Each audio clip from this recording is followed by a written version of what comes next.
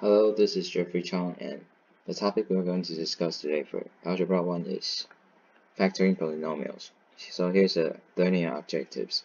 In this section, you'll learn to factor the greatest common factor of a polynomial, factor a trinomial, factor by grouping, factor a perfect square trinomial, factor a difference of squares, factor the sum and difference of cubes, and also factor expressions using fractional or negative exponents.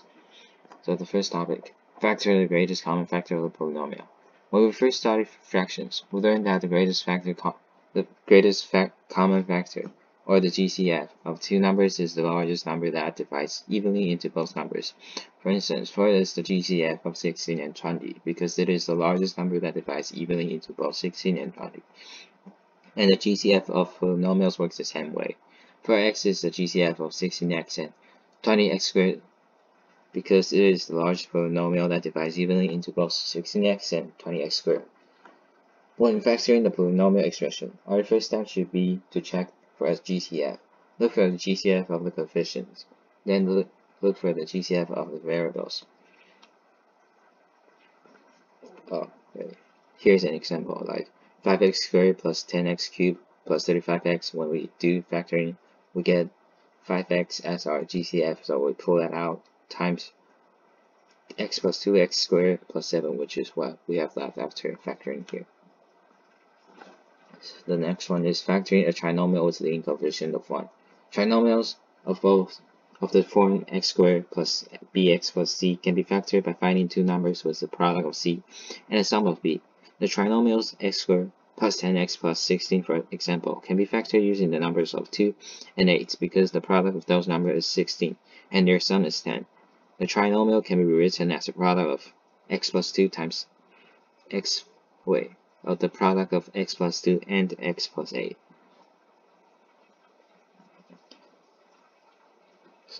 Alright, so the next one is factored by grouping. Trinomials with leading coefficients other than 1 are slightly more complicated to factor. For these trinomials, we can factor by grouping, by dividing the x term into the sum of two terms, factoring each portion of the expression separately, and then factoring out the GCF of the entire expression. The trinomial x squared, 2x squared plus 5x plus 3 can be written as 2x plus 3 times x plus 1. Using this process, we begin by rewriting the original expression as 2x squared plus 2x plus 3x plus 3, and then factor each portion of the expression to obtain 2x times x plus y, 1 plus 3 times x plus 1. We then pull out the greatest common factor of x plus 1 to find the factored expression.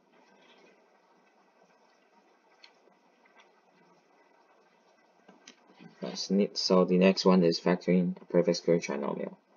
A perfect square trinomial is a trinomial that can be written as the square of a binomial. Recall that when a binomial is squared, the result is the square of the first term added to twice the product of the two terms and the square of the last term. So a squared plus 2ab plus b squared is the same as a plus b, the whole thing squared. And this method can be used for factoring any perfect square of a binomial. And it's the same for this one, a minus b squared. So it's a squared minus 2ab plus b squared. Factoring a difference of squares. A difference of squares is a perfect square subtracted from the perfect square. Recall that a difference of squares can be rewritten as factors containing the same terms but opposite signs because the middle terms cancel each other out when the two factors are multiplied. So a squared minus b squared is the same as a plus b times a minus b, and we can check that as we times a times a is equal to a squared, and then a minus b is negative ab, and then we got positive ab which cancel out, and then negative b squared. We can check this by using the FOIL method. The next one is factoring the sum and difference of cubes. Now we look at the two special products, the sum and difference of cubes. Although the sum of squares cannot be factored, the sum of cubes can be factored into binomial and trinomial. A cubed plus b cubed is equal to a plus b times a squared minus ab plus b squared. And similarly, the sum of cubes can be factored into binomial and trinomial, but with different signs. A cubed minus b cubed is the same as a minus b times a squared plus ab plus b squared. And we can use the acronym SOAP, S-O-A-P, to remember the signs when factoring the sum of difference of cubes. The first letter of each word relates to the signs. Same, opposite, always positive. For example, consider the following example. X cubed minus 2 cubed is the same as x minus 2 times x squared plus 2x plus 4. The sign of the first two is the same as the sign between x cubed minus 2 cubed. Here, same. And then the 2x term is opposite the sign between the original expression. So the 2x term, which is here, is positive. It's opposite from here, the negative term. It's negative sign. And then the last term, which is 4, is always positive. So, same, opposite, and then always positive. So, yeah. Factoring expressions with fractional or negative exponents.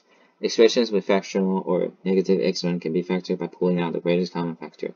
Look for the variable or exponent that is common to each term of the expression and pull out that variable or exponent raised to the lowest power. It has to be the lowest power. So these expressions follow the same factoring rules as those with integer exponents. For instance, 2x to the power of 1/4 plus 5x to the power of 3/4 can be factored by pulling out the greatest common factor, which is x to the power of 1/4, and being written as x to the power of 1/4 times 2, here 2 plus 5x to the 1/2, because 1/2 is the same as 2/4. So 3/4 minus 1/4 is equal to 2/4, and 2/4 is equal to 1/2, or 1/2. Yeah. So let's do some practice question. The first practice question: factoring the greatest common factor. Factor 6x cubed times y cubed plus 45x squared y squared plus 21xy. And I'll give you guys 30 seconds to work on this question. Starting from now.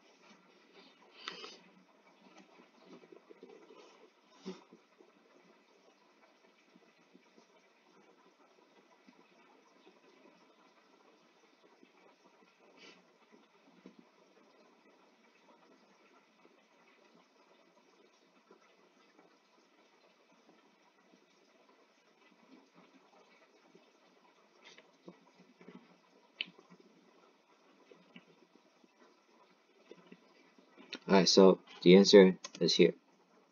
The answer is 3xy. Like 3xy is their greatest common factor. So we pull that out, and then what we got left is 2x squared y squared plus 15xy plus 7. And we can use distributive property to check if that's correct. So when we plug that in back, distribute the 3xy back to the expression here, we'll get the same thing as this, which is correct. Yeah. So practice question number 2. Factoring a trinomial with leading coefficient of 1. So factor x squared plus 2x minus 15. Again, I'll give you guys 30 seconds to work on this. Starting from now.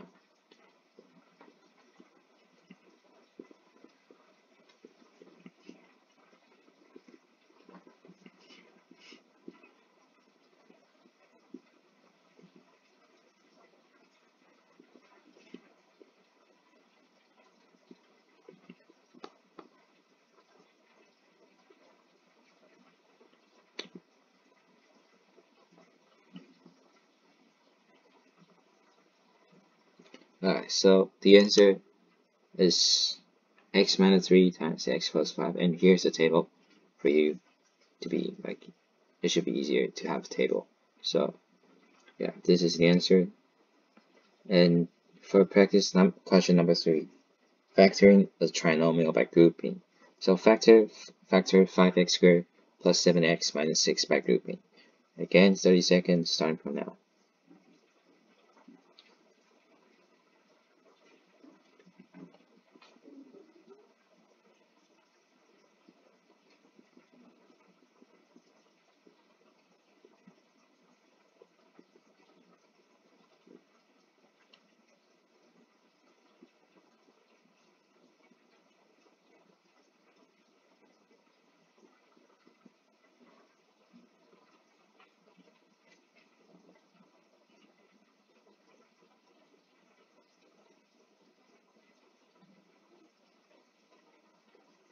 Alright, so the answer is 5x minus 3 times x plus 2.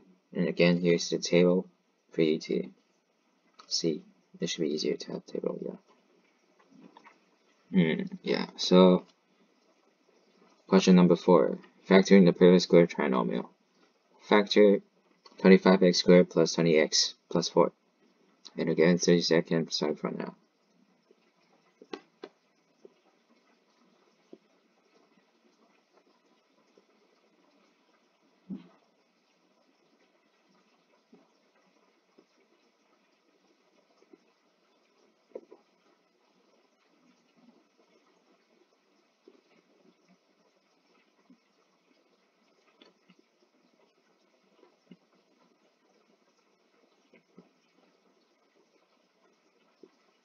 Alright, so notice that 25x squared and 4 are both perfect squares because 25x squared is equal to 5x times 5x and 4 is equal to 2 times 2. Then check to see if the middle term is twice the product of 5x and 2. So the product of 5x and 2 is 10x, and when it's twice, it's 20x. So yeah, it's 20x. So therefore, the trinomial is a perfect square trinomial and can be written as 5x plus 2 squared. And so 5x plus 2 squared is the answer. Practice question number 5. Factoring a sum of cubes. So factor x cubed plus 512, 512. And again, 30 seconds starting from now.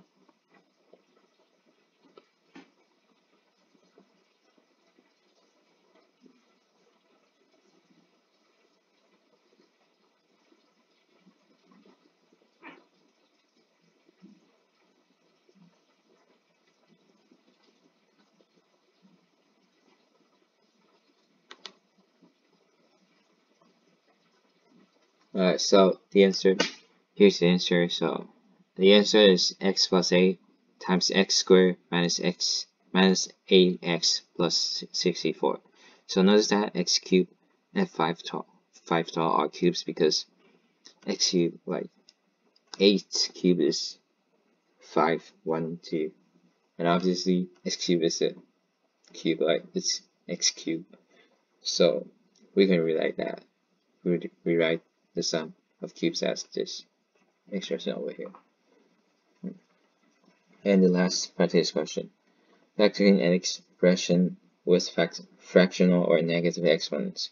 So factor 3x times x plus 2 to the power of negative 1/3 plus 4 times x plus 2 to the power of 2/3.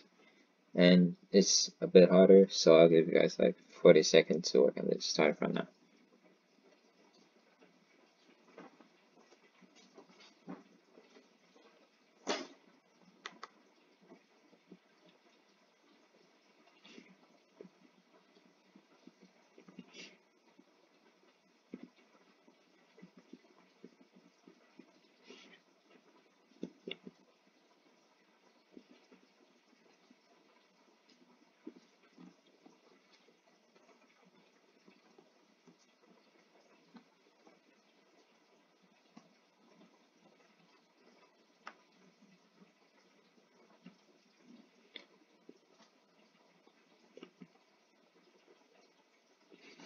Alright, so here's the answer.